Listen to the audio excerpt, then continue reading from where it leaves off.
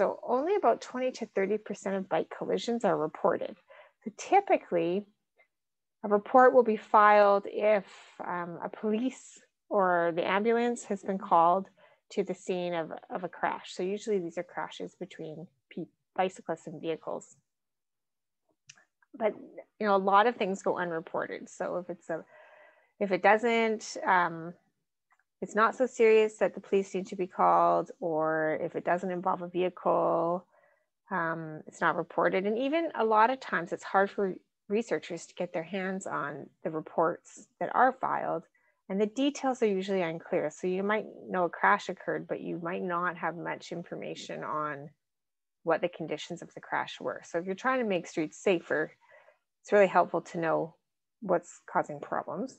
There's also no centralized or near miss reporting. So like in some, you know, cities or states, it'll be like the Department of Transportation has the data, and then in some places the police have the data, and in Canada, insurance companies will have the data. And so it's difficult that it's not centralized. And then near miss reporting is super important for actually all safety research. So the idea that, you know, you think about all the times when you are out, you know, moving from one place to another, the number of times you've been nearly hit, it's a lot higher than the number of times you actually were hit, for instance. You probably had a near miss that you would have liked to report. So now you can. You can go on to BikeMaps.org. So this is a tool. There's an app as well as a website, and you can report a crash anywhere in the world. And you can report a near miss, and you can also report a hazard on this. And the way it works is that you'll drop a pin. You'll feel just like you're on Google Maps, and you'll drop a pin, and then we'll ask you some questions. So the cool thing is BikeMaps is used in 40 countries around the world, primarily in Canada and the US, but in other places it's popped up.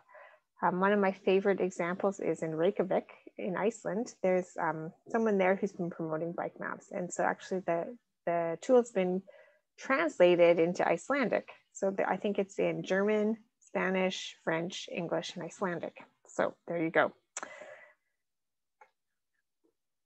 When you zoom into the map, you can see the different colors here represent different things. So yellow is a near miss, red is a crash, green is a hazard. And if you click on the spot where you had a problem, we then ask you a bunch of questions.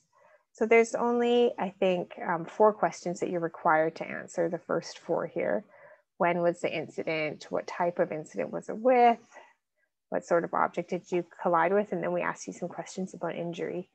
But there's about 20 questions altogether. So we also ask questions about, you know, how experienced a rider you are. Are you another female? How old are you? Because all these things end up being, all these variables end up being really important predictors of injury and how safe cycling is. We also have a visualization page. And I think this is really interesting in this class where we're talking about data visualization and mapping. So you should go check it out if you have a few minutes, or you should make a few minutes to go and check it out. And you can zoom around on the map, and as you do, all of these charts are going to move around interactively, so you can select different things. And so here we can see this is for Victoria, Canada. So I like to show this example because there's lots of data from Victoria, Canada, because that's where I was when we launched this.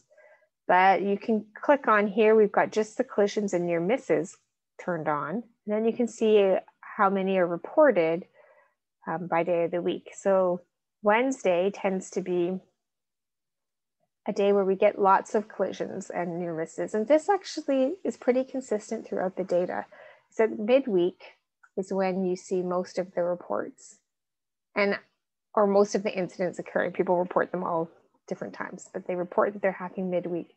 This isn't surprising, just based on the trends in transportation. So at least pre-COVID, those midweek days were definitely busier days out on the road.